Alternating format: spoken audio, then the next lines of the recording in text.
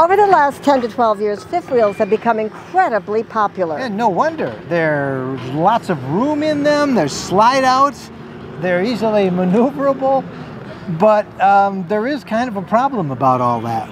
And the problem is that they're long and they're heavy. And it takes, you know, a big truck to kind of move them around.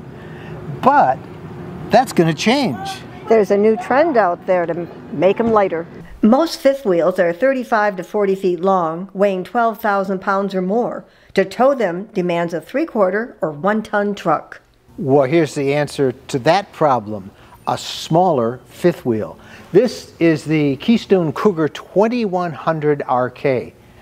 The length, 26 feet, 3 inches.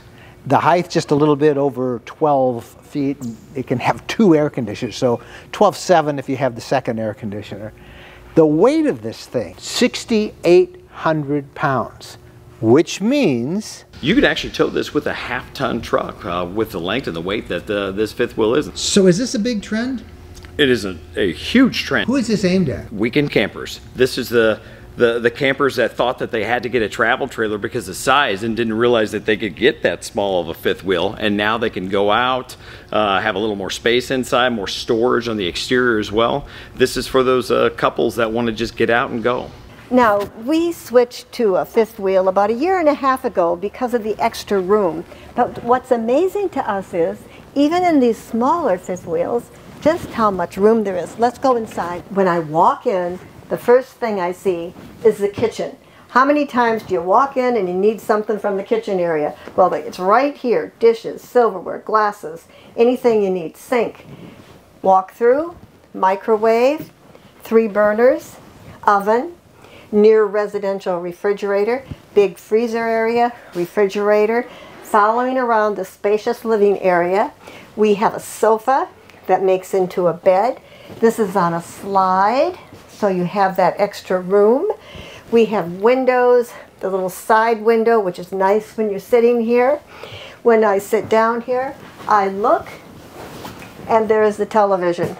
Easy to see right there. Table, bench that's comfortable. And also that table will come down, and you could sleep a couple little people there. Lots of storage. Oh, and my favorite thing, hooks. Seems like we always have things that we need to hang up and have them handy. See the pantry? Shelves are deep. Go back a long ways. Whoa, how do we reach the back? So lots of storage. Up, down, both sides of the TV. Naturally the kitchen area with all of its storage over there. A ducted air conditioner with the 4 different vents to keep it nice and cool in here. We have our bathroom with a large medicine cabinet. Open this up. Lots of storage. Everything you need right there, handy. We have some space by the sink. Easy faucets to control, electric outlet, controls, light switch, storage. Never can have too many drawers to store things in the bathroom. A pocket door, which is handy. It doesn't bother you when you're going up and down. Just slide it back and forth. I'm noticing the towel rack, which I like having a towel rack. And of course the fan, which is up there. And 3 lights. Now we've got the shower area, a door that moves easily. Shelf to set things on, a skylight. It's always nice to have that light in the shower area. This is a big shower area, lots of room, and should accommodate just about anybody, no matter how tall you are. But check this out for storage. That's on a hydraulic lift, by the way, so you can do it with just a couple of fingers, but you've got all this storage underneath the bed. And isn't that nice to have? I mean, you know that you can put anything you need underneath there. Now we have the nightstand both sides of the bed. Lots of storage for devices that you might have, or a CPAC if you have one of those. Lots of ledges to put things, and then down under an open space, whatever you'd like to store under there. It's all hooked up for a TV right here, and there's an empty space if you want to mount one.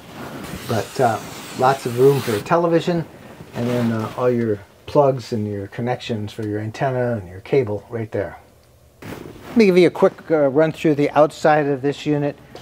You've got a full-size bumper hitch here. You could take a small trailer. You could haul your e-bikes, all that sort of stuff. Electrical hookup here.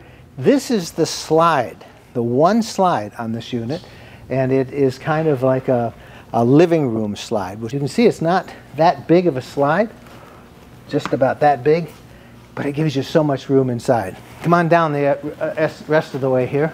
This is the fresh water fill. So you basically take that off and that's how you fill your fresh water tank. Love this pass-through storage. Look at this. This is all the way through to the other end. Hello. Hey, we could call this a second bedroom. Right. This is a second bedroom. Just think of camping in a tent.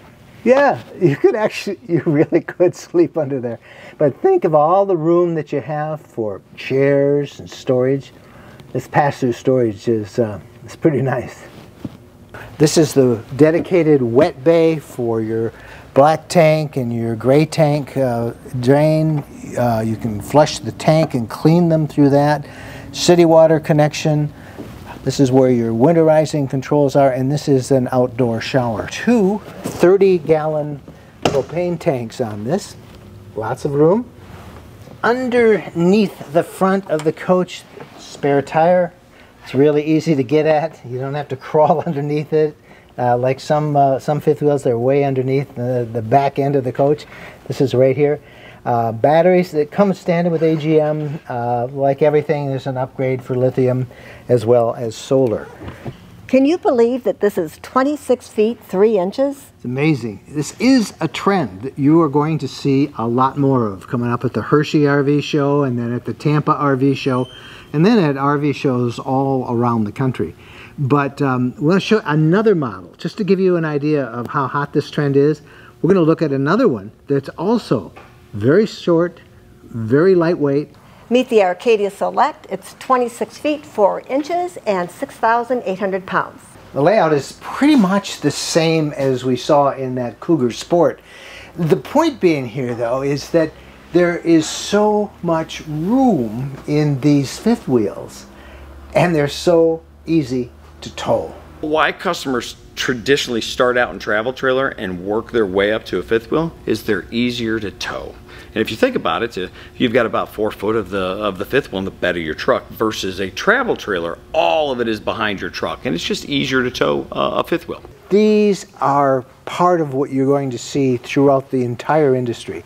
Smaller, more compact, lightweight fifth wheels that can be towed by much lighter vehicles. Your Ford F-150s, your GM 1500 series. That's going to make a big difference in the industry. And it's going to make a big difference to a lot of campers who are going to experience the joys of fifth wheel travel.